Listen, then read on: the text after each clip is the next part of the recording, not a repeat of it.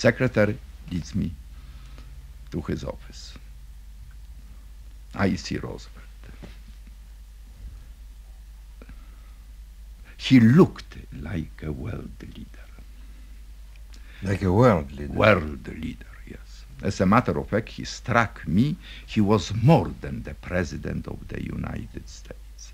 His formulations, his gestures, he did consider himself a world leader. He sits behind his desk. Behind him, of course, all American flags, very impressive, the whole wall covered by them, very high chair, Grand Seigneur, because I was warned he will not get up when he would shake your hand. He's crippled. He shakes hand. Please sit down, Mr. Ambassador. Says, Mr. Karski, I know about you. I have been informed about your great work, contribution to the Allied cause. I am sure that you would like me to be informed about things in Poland. Please. Now, you see, realize this, I had it throughout my entire mission. For me, the Jewish problem was not the only problem. For me, the key problem was Poland. Curzon line, Soviet demands, communists in the underground movement, fear of the Polish nation. What is going to happen to Poland? This was the emphasis. Of your mission? Oh, yes, of my mission, of course, and my concern, naturally. I speak to the President in those terms. Expectations, fears among the leaders.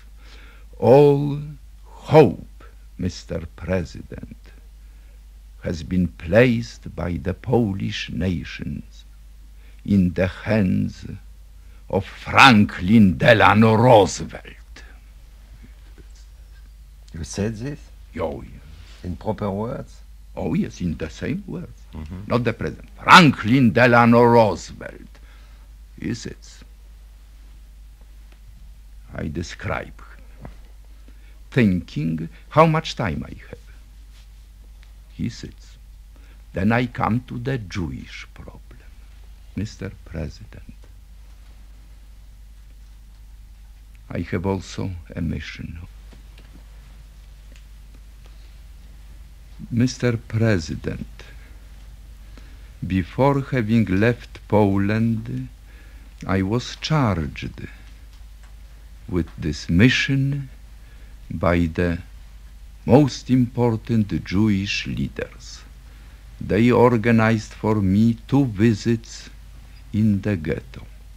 I saw extermination camp.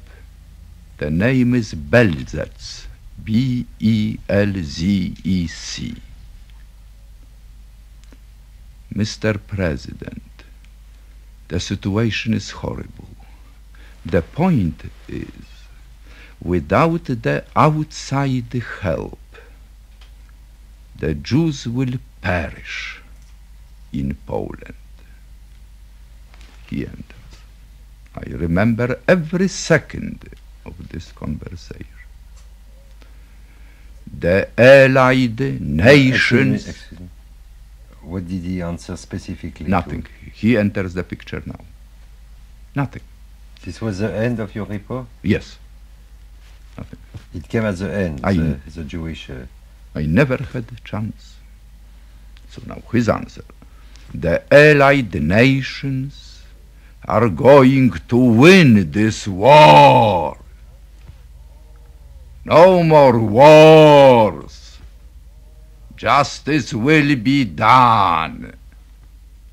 your country will be alive again, more prosperous than before.